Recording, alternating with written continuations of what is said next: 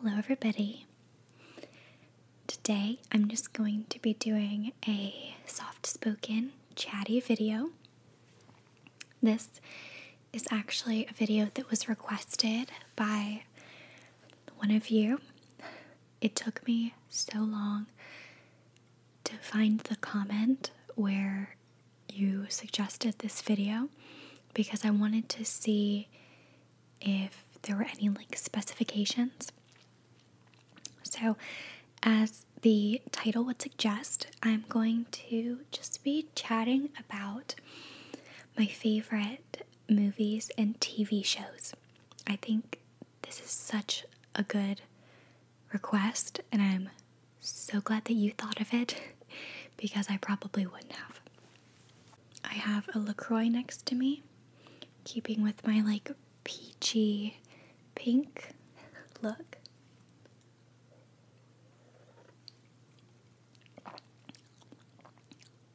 So fizzy.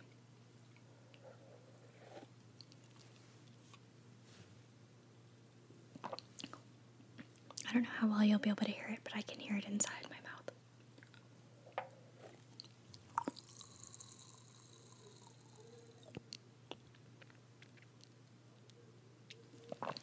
Okay. I can feel it sticking to my lip gloss. I'm going to start with TV shows because I feel like I am one of the few people in the world who can never think of a movie that they like. And I wanted this to kind of just be rambly and not too planned. And I can just think of more TV shows that I like because I watch more TV than movies. I'm not one of those people who I don't know, just puts on a movie or goes to the movie theater a lot. So, yeah. So, the theme that you'll see with pretty much all the shows is I like true crime inspired shows, creepy things, but not scary because I get really scared easily and can't watch any horror shows. But creepy things are my jam. I'm sure my boyfriend wishes that I could just watch something normal and lighthearted and maybe comedic, because every time we sit down to choose a new show on Netflix, I'm always like, ooh, the new murder documentary. And he's like, are you kidding me? Another? I just love it. So, my all-time favorite show is Criminal Minds. I've seen every single episode, and it's about to come back. I don't know when you'll see this, but I think it comes back sometime in October, so I am thrilled about it. I love that it's a show that is episodic, which means that each episode is fairly independent of the next. Sorry, I had to just go turn the air off. But it's like YouTube in the sense where each individual video is its own, or each individual episode is its own thing. But there are little kind of personal or family storylines that go throughout the season or throughout the show. So, yeah, I like that you can, for the most part, kind of just watch any random episode and it'll be interesting, and there's not too much that you miss. Now, there are a few seasons that are focused on a certain killer that they've been trying to catch for episode after episode. So those are more continuous. But yeah, I love it. I love the cast. I love Matthew Gray Gubler, who is Spencer Reed. I love him. I love JJ. who is, oh my gosh, I'm trying to think of what her real name is. AJ Cook, I think. There have been a few people who have come and gone. Yeah, those are my two favorite. I feel like this upcoming season is their last, which is gonna make me really sad because like I truly do love it. But yeah, I haven't done a very good job of telling you what the show is actually about if you don't know what it's about. It's pretty popular, and like I said, it's been around for a long time. There have been so many seasons. I think they're coming up on the either 13th or 14th season. But it is about a branch of the FBI called the BAU, the Behavioral Analysis Unit, who track down serial killers. I think they're all serial killers, yeah. It's just so fascinating. I love it. Another show that I really, really like is How to Get Away with Murder. That is on,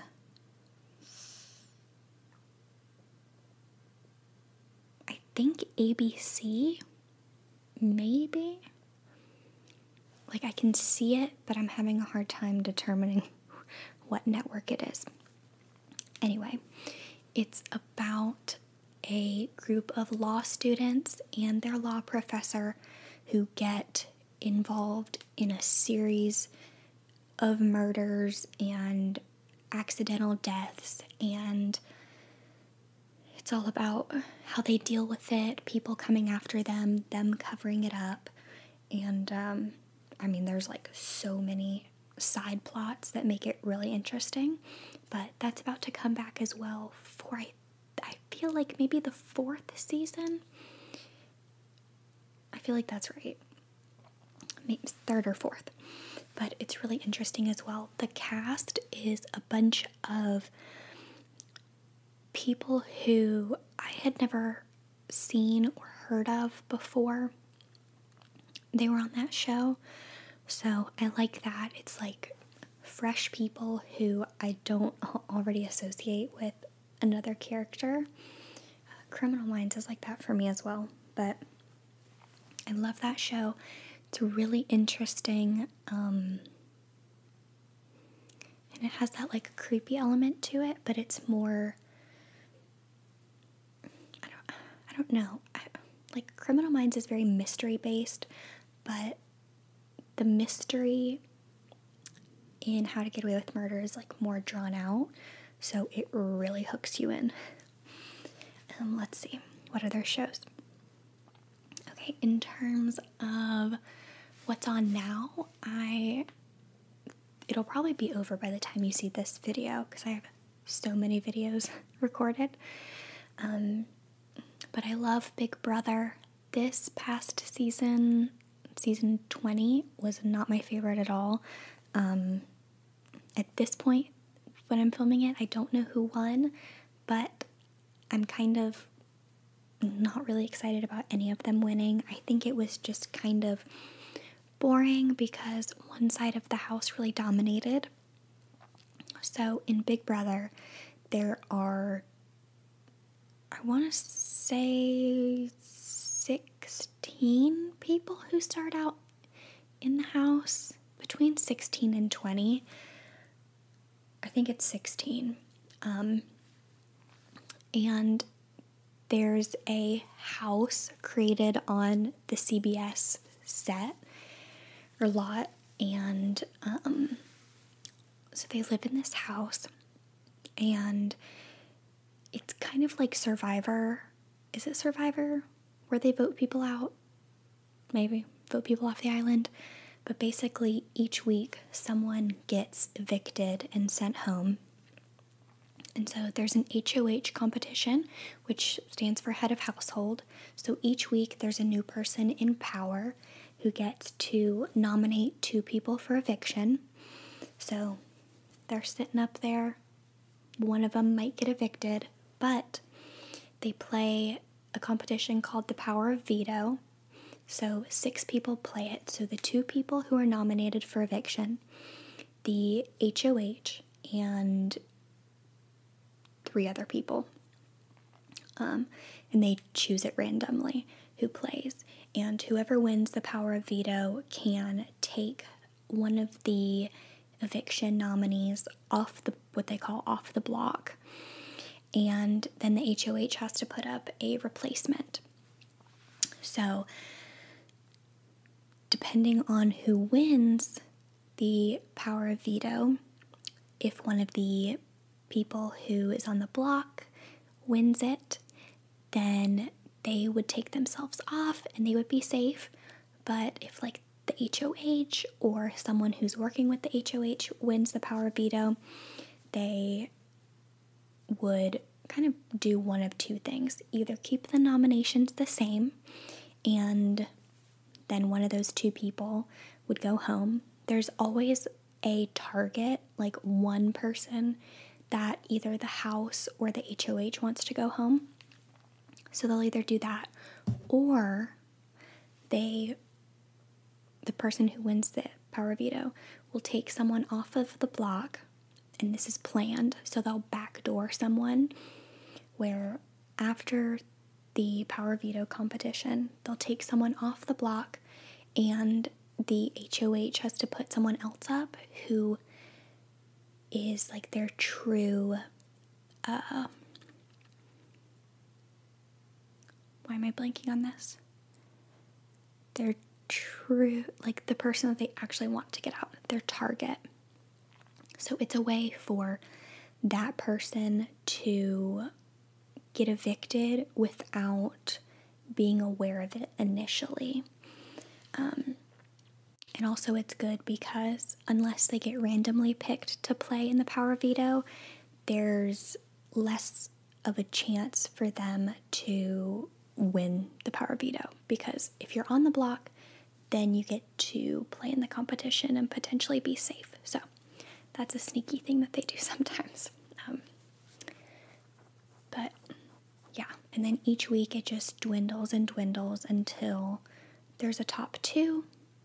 And then the people in the jury house, which begins... See, I don't know how many people are in the jury house at the end. I feel like it's a max of 10. But anyway, they vote on who wins. And the winner gets $500,000, and the runner-up, I believe, gets $50,000. So, that's a lot of money. Okay, let's see. What other shows do I watch?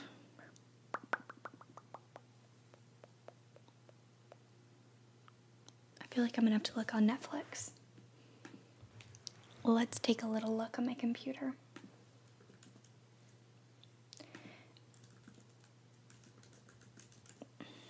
I really don't watch too much TV because I watch so much Netflix.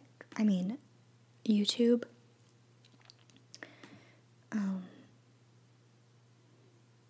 Oh. Okay, one I didn't talk about is Riverdale. I absolutely love Riverdale.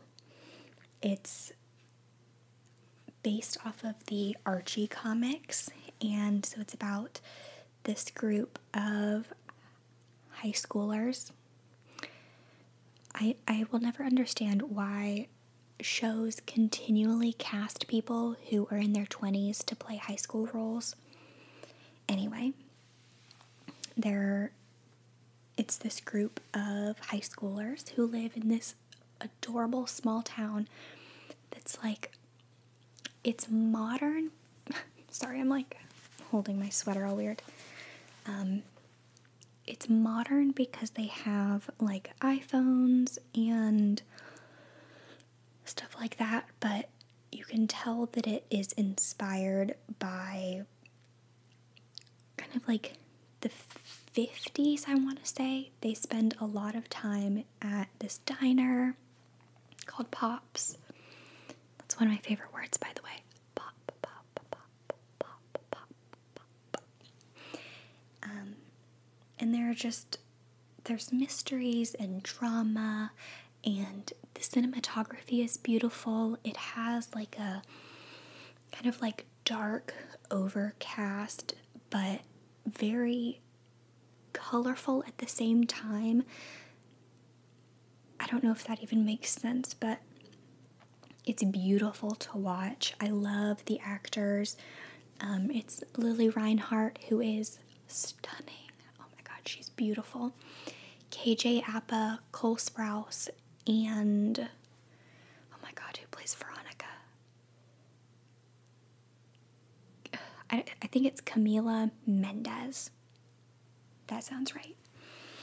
But I love that a lot. It's about to come back for its 3rd season. Okay, here we go. Why didn't I start out on Netflix? Because here are all my favorite shows. Some of them are ones that I'm not currently watching, but do love. The Office. I mean, duh, right? Who doesn't love The Office? It is so hilarious. There are 9 seasons, so there are tons of episodes to binge watch on Netflix. My favorite episodes by far are the stress relief ones. Oh my god. When Angela throws her cat up into the ceiling, I die every time. It is so hilarious. And then when Michael tries to, I think it's Michael, it might be Kevin actually, tries to bust the window with the projector, it's the most hilarious thing ever. And then later in the episode when they're doing CPR and they're totally just being so annoying to the poor woman who's trying to do the class demonstration. And when Dwight goes up and is like, here, I'll do it, and he cuts the face off of the mask and turns around. Oh my god, I mean, it's the most hilarious thing ever. So the whole show is really good, and it stays really good throughout the whole thing. I mean, there were episodes where I cried because I got so invested. So if you're one of the people who hasn't seen it, I would highly recommend that you do watch it at some point. The episodes are short as well, so that makes it really nice. If you just have like 20 or 30 minutes to watch a show, you can watch an episode of The Office. I also loved The Vampire Diaries. It's just so my vibe. A long time ago, probably in high school, I was obsessed with like vampires and all of that sort of stuff. I'm trying to think of when Vampire Diaries even came out, because it says 8 seasons. Good gosh. So I feel like it had to have started when I was in high school. And I watched it for a long time and then stopped watching it because it got to a point where I wasn't as interested anymore. Let's see. 2009. Oh my gosh. That sounds like it's forever ago. I mean, it was 9 years ago. Oh my god, I feel so old. But yeah, and it finished March 10th, 2017.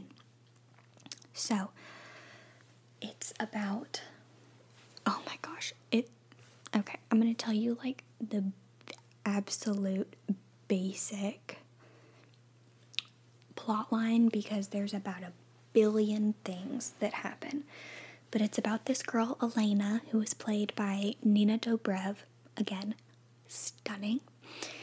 And she meets these brothers, Stefan and Damon, who are played by, Stefan is played by Paul Wesley, and Damon is Ian Somerhalder. So hot, by the way.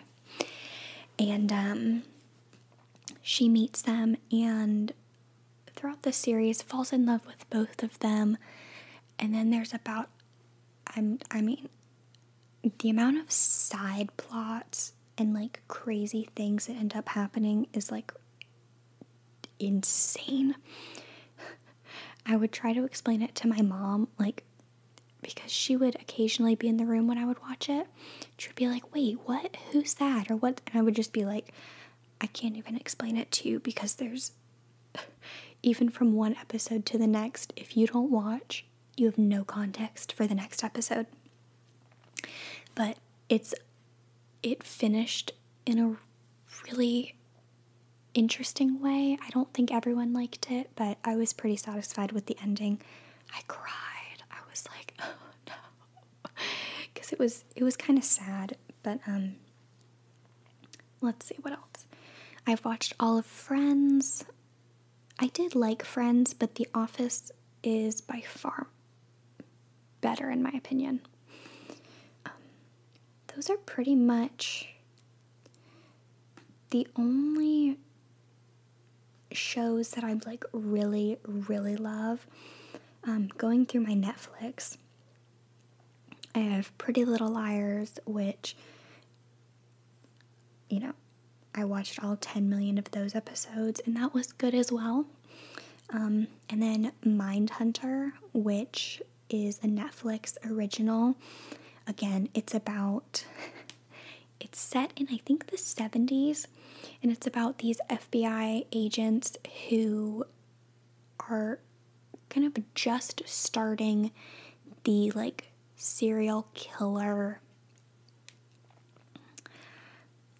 like, investigation type of thing, like, what makes a serial killer, or, yeah, pretty much that, but it's really interesting. Again, I love that it is, like, kind of gloomy.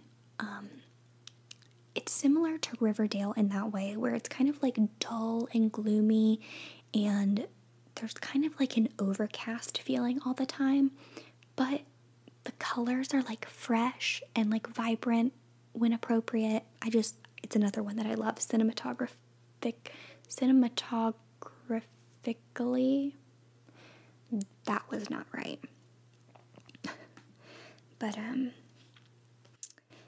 yeah, I also, okay, on a totally different note, I love Fixer Upper and House Hunters. My boyfriend and I used to watch HGTV so much. I love Joanna Gaines. She is like my home style icon. I love her. I want to be her. I want to live on a farm and have a bunch of kids and just like grow this beautiful garden and have all these animals and be her. Let me know if you can relate, because I think a lot of girls can. Let's see. I think that's pretty much it as for TV shows that are really coming to my mind. And really, the only movie that I can really think about that I really, really like and like stands out to me is The Great Gatsby with Leonardo DiCaprio. I read the book in high school along with a bunch of other people, and the movie is, oh my gosh, beautiful. It is, I think, my favorite movie visually. Excuse me. It's set in the 20s, the roaring 20s, so the costume, I say costumes because obviously they're actors, but the clothing and just the extravagance of it, and oh my gosh, the homes that they show and the parties and all of the bright colors. Oh my gosh, I love it. I love the way it was filmed. It's stunning. And also the plot line is so interesting. It's that kind of like, I don't want to say this and then get like dragged for not being correct, but I feel like it's that like Romeo and Juliet type of love story where there's two people who shouldn't be together because there are other people that they should be with or are with, but they want to be together so bad, and it's just kind of like a tragic, kind of like sad love story. But I really like it and would highly recommend it if you haven't seen it already. In that same vein, I love Titanic. I used to watch that when I was like kind of a young kid, which is kind of interesting, but yeah, I did. Let's see, other movies. See, I'm not a movie buff. I can't think of like any movies. Oh my gosh. Like I love like Disney movies, like old Disney movies, like you know, if you're like a 90s, early 2000s kid, like the Disney Channel movies. I'm just excited that fall is coming and the like 31 Days of Halloween is coming up on TV because I can't wait to watch Halloween Town. So good. So good. My boyfriend said that he had never seen it, and I was just like, what? Did you even live in the same time period as me? Like, how have you not seen Halloween Town? It's so good. So I'm definitely going to be watching that. A family tradition that we have for the holiday time is to watch the National Lampoon Christmas Vacation. It's so good. I can like visually like see the whole movie in my head. There are just so many hilarious parts. So I do love that one. I don't know. That's all I can think of right now. I would have to really sit down and look through like Netflix or just like recent movie releases to see what other ones I would talk about.